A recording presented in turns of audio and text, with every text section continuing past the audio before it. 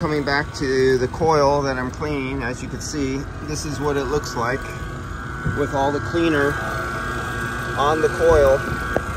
Leave that on there 10 or 15 minutes, let it do its thing, and then come back with a hose and just rinse it off. And because they had a lot of oil all over their compressor, you know, because every time they change the oil, one of the things when you pick it up, it drips oil on top of the compressor. I'm just cleaning the compressor off too. All right, guys, we'll be back. Just had to show you what the result looks like, and I'll come back and show you after we clean it off. Remember, True Tech Tools, you could get this and the cleaners that are approved for air conditioning for either evaporator coils or condenser coils. There's different cleaners for different purposes.